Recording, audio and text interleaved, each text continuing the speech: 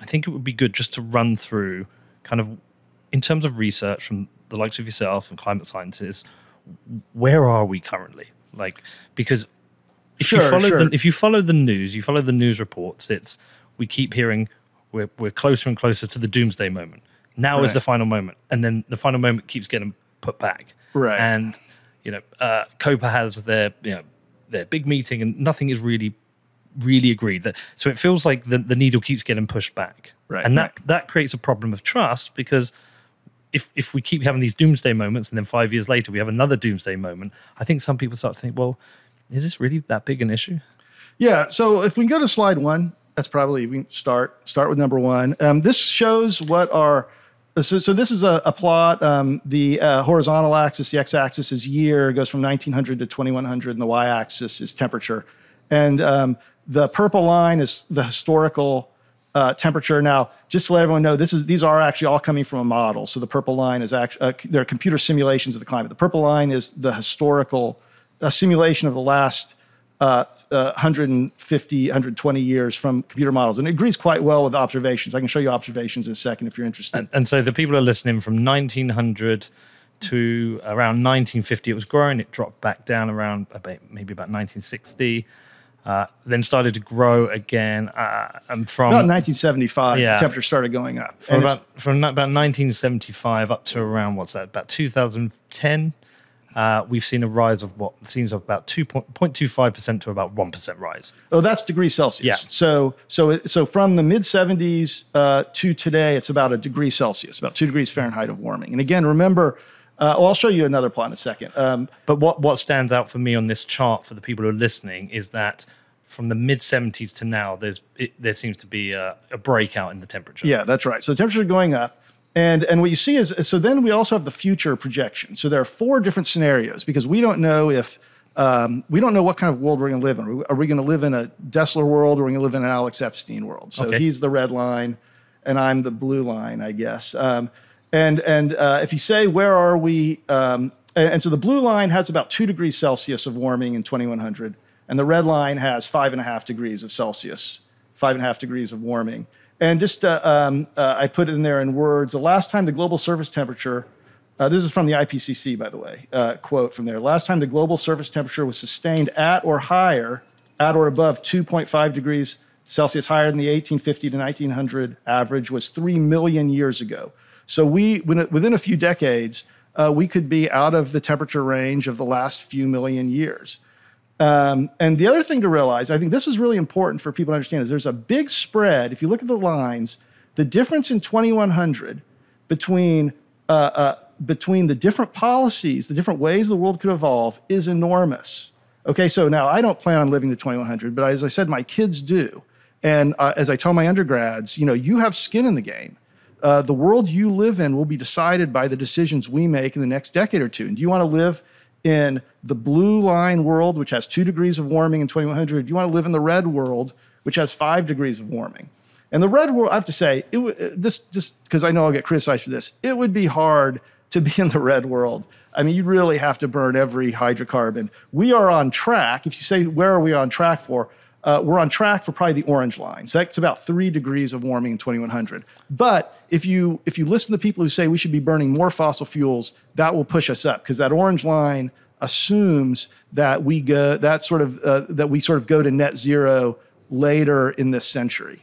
Okay, so just so people who are listening can understand,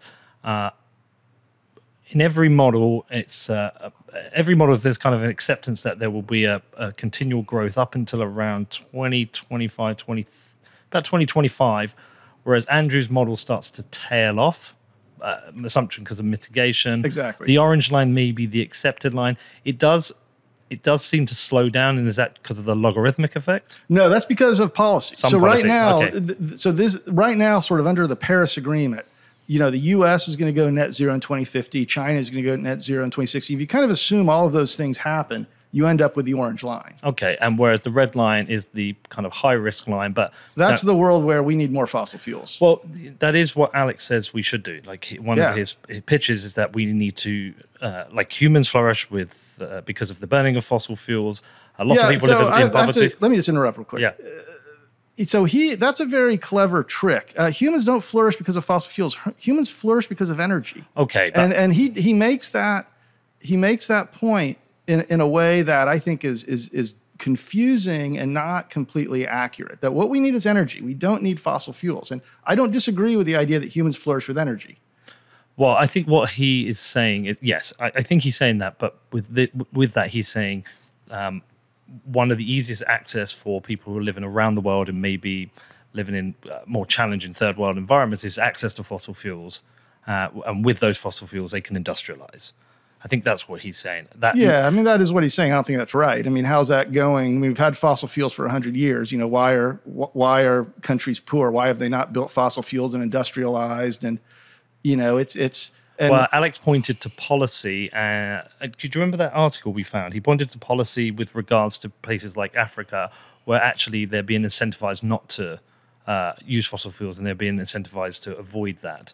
And so it'd be worth trying to dig that up, because I did challenge him on that, and he did come with receipts for that. But yeah, I mean, look, Alex, in context of what you're saying here, Alex believes we should burn more fossil fuels, right. And if we do, the impact is that we could by 2100. But I have kids too. I think they would hope to be around in 2100, and they would be living in a world up to 5.5%.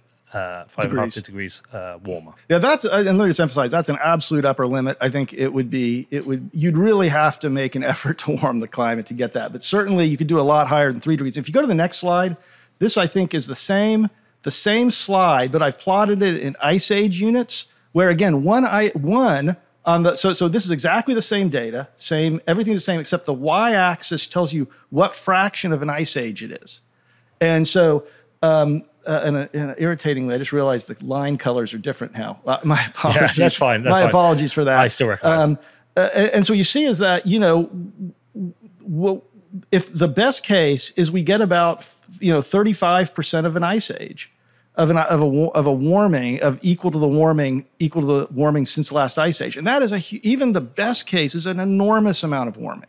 That's going to radically change the face of the Earth. And the worst case is we get about an ice age of warming. And again, that's going to be hard to do. But I think that if we make an effort to burn all the fossil fuels, we could do it. Is there any other slides that go with this that you want to show? I go to slide 4. Just about, because people always come up with how accurate are climate models. And so yes. I just want to show you 2 plots. The plot on the left shows the same. This actually shows the observation. So the x-axis is the same. It's still the year. And the y-axis is temperature change. So it's a very similar plot, but it only goes up to 2020. Okay. So we don't have any future. And the gray line, we're looking at the one on the left, is the observations. And in 1975, this extremely famous climate scientist, Wally Broecker, wrote a paper where he made a prediction of what the future climate would be. And those are the red dots. Okay. And he nailed it. And I think it was not an obvious prediction. You would not have predicted that based on if you just had the historical part before 1975, you would not have predicted that would have happened. But it's a prediction he made because he understood the physics of the system. This was the Exxon scientist. So that's the one on the right. The one on the right are Exxon's predictions from the early 80s, and they also nailed it. Yeah. So I once interviewed who was the guy who wrote the book? The Decade We Had to Change the Climate. Nathaniel Rich? Yeah, Nathaniel Richmore. And he wrote about that back in the 70s, climate scientists were all in general consensus with this, even those who work for Exxon, that the burning of fossil fuels would lead to a rise in climate change. And we had an opportunity at that point to deal with this. And then it became politicized. And then the oil and gas industry adopted the tactics of the tobacco industry in terms of PR to effectively create arguments regarding this and debates regarding this, which kind of pushed it to the side. Is Nathaniel accurate with that? It's always hard to argue about sort of these counterfactual worlds. I'm deeply skeptical of that. If you look at the work of like Naomi Oreskes and Eric Conway, Merchants of Doubt, I don't know if you've seen that book. Yes, yeah. The Merchants of Doubt were operating in the 80s on acid rain, on ozone depletion, things like that. I'm quite skeptical that there was any way we could have gotten policy through at the time, but I suppose it's possible. Okay, I mean, look, we'll share this in the show notes. In the video, we'll put this up. People can see this model is accurate. There have been models that have also been inaccurate? Not really. No? I mean, there's where does that argument come from then? I think it's it's climate derangement syndrome. If you look at, there was a paper that came out a few years ago that looked at all of these old IPCC projections, and they're all incredibly accurate. For global average surface temperature, we've nailed it. And there's just there's no evidence. Maybe if you go back to the 70s and the 60s, there were people who were not predicting it correctly. But by the time we got to the 70s and the 80s, their predictions were spot on. Right. Okay. So we're pretty accurate now. And I think, let me just add one thing. I think that means that you can take the predictions of the future very seriously. You should take them seriously. Those predictions, I would bet my mortgage, are going to be right. If you give me the emissions scenarios, I can tell you what the temperature is probably going to be. Okay. So those who are in the camp of in denial or sometimes people hate being called climate change deniers. They say this is an attack on us. We're practical, we're rational. But when people come out and say the models have been wrong, that's actually generally wrong. False. That's false. Okay. Yes. And a similar point that some people raise is that, well, climate's always been changing. Yeah, that's right. Yeah. And so that's not a very good argument either. We understand the climate has been changing. You can look back at the paleoclimate record and you can see how, there were times the Earth was completely covered with ice, a period we call snowball Earth 700 million years ago. There were periods when there was essentially no ice on the planet, like when the dinosaurs were alive 70 million years ago. There was very little permanent ice on the planet. And so we understand that. But we also understand the mechanisms that drive that. In fact, I have a slide. If you want to go to slide 8, I have my, I don't know if this has any cultural relevance anymore. I think when I originally made a version, go to the next one, 8. Yeah, that's one. This is from The Usual Suspects. I find that as time goes on, my cultural references get more and more out of date. So this is a fantastic movie if you haven't seen The Usual Suspects. This came up in conversation last night because we're not sure if Danny's seen it. I don't think I have. Yeah, so we're probably going to watch it today. It's really a great movie. Yeah. I mean, I can't emphasize too much. Anyway, we know what's caused the climate to change in the past. Okay. And so we can go through them and we can look at them one by one. And we can say, okay, can this one have done it? Can this one have done it? This one done it? Think about like a detective. If a house gets burglarized, somebody had to do it. So there has to be a physical mechanism. There's no natural climate change. There's non-human climate change, but it all has to be traceable back to physics. And so, for example, we know that the movement of the continents, continental drift, plate tectonics, we know that can change the climate, but that's too slow. Okay. Over the last 100 years, the continents haven't moved very much. Okay. We know that if the sun gets brighter, that's going to drive warming. But we've been measuring the brightness of the sun since the late 70s, during that period where the temperatures went up, and the sun is not getting brighter. The Earth's orbit can change, and that's actually what drives ice ages. If you ask why do we have ice ages, it's orbital variations. But again, ice ages are 100,000-year phenomenon. They're not centennial scale, so they're too slow also. The Earth's orbit just hasn't changed since the 1970s. It's about the same.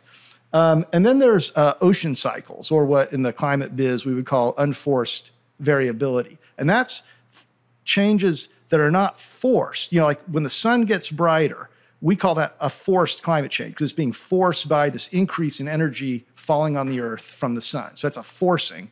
Unforced variability are things like El Niños. It's just the Earth's system is complicated enough. You have these nonlinear interactions between the atmosphere and the ocean. And so El Niño, La Niña cycles are, we call the El Niño Southern Oscillation, ENSO. It's referred to as ENSO.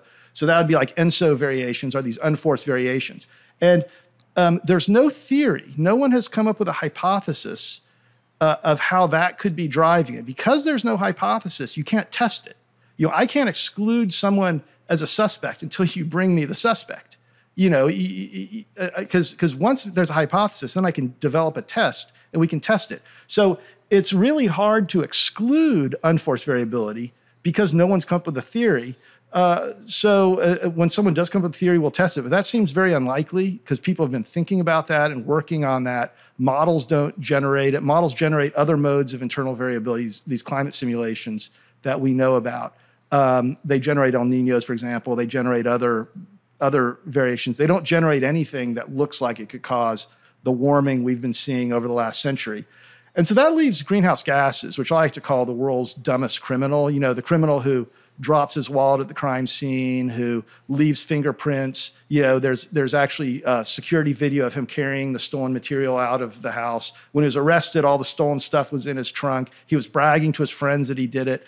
You know, that's greenhouse gases. The amount of evidence that it's greenhouse gases is overwhelming. It's just, you know, the physics tells us that if you add a gas, and by greenhouse gases, let me just say, I'm talking about things like carbon dioxide, methane. These are gases that absorb infrared radiation. If you add an infrared absorbing gas to the atmosphere, just based on physics from the 19th century, they predicted, well, that's going to warm the climate. We know we're doing that, and we're seeing the climate warming. In addition, we look back in the paleo record, things like variations of the last billion years. We see that these variations are often tightly associated with carbon dioxide. If carbon dioxide wasn't doing it, we wouldn't understand any of those variations.